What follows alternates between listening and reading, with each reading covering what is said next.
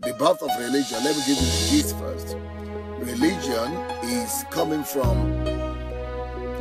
when people are so focused on getting things done for themselves, when people are so focused on their own needs that they go to God, but then they only use God to get their needs met. And once their needs are being met, they stay in that shrine, or they stay in that temple, in that pulpit, in that building, and keep on going there, just using God for their own means. Your Christianity and your Christian life becomes religion and religious lifestyle when you stop converting. Religion is when we go to church, we pray to God, we try to build relationship with God, but there is really no more relationship, and it's more of tradition, it's more of culture, it's more of what we just do regularly. So for example, if you go to church every Sunday just because it's a Sunday, that is religion. If you go to church every week just because you want to show up so that nobody says you didn't show up this week, that is religion. If you go to church every time just for the pastor to see you and to know that you are showing up, that is not relationship with God, that is religion. If you go to church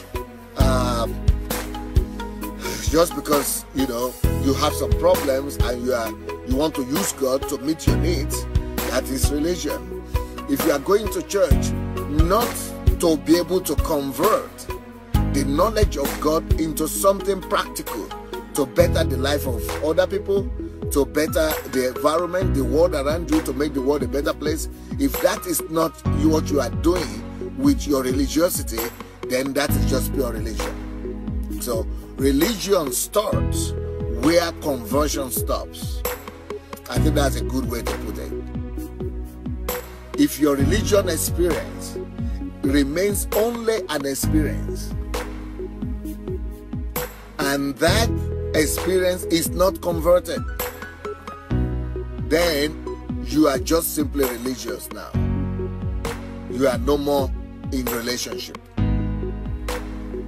Because that means your faith is now dead. Because faith without works is dead. And whenever faith is dead, is without works, it's not just dead, it transforms to religion. Whatever you get to know in your relationship with God or about God must be converted through works. You must work to convert whatever thing you discover about God. So faith without works, it means faith without conversion. So it is through work. Whenever our relationship with God, whenever our walk with God, anything we are doing with God, anything we are getting to know about God is not being converted into real valuable substance for people, for the country, for the environment, for the kingdom of God, it means that we are engaged now in religion. And that means your faith is without work. Your faith must always be worked out. You must always walk on your faith. You must always do something to work out what you have discovered about God. You must always find ways to convert your faith. But I'm so sad when I see churches today where people are more drawn to churches that where they teach not the ways of God but the works of God.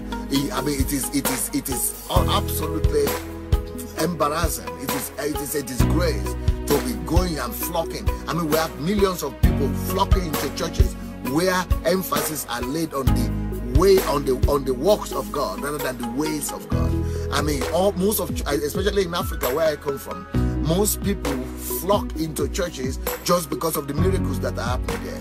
Most people flock into churches just because of how much how much miracles are being worked there. So the miracles now become the criteria where they go to church. But really, the criteria why you choose a church should not be because of miracles that are being done there. The criteria why you choose to go to a church should be because of the ways, the principles that are being revealed there. the ways of God that are being taught, because of the path of God, the principles of God, the truth of God that are being taught.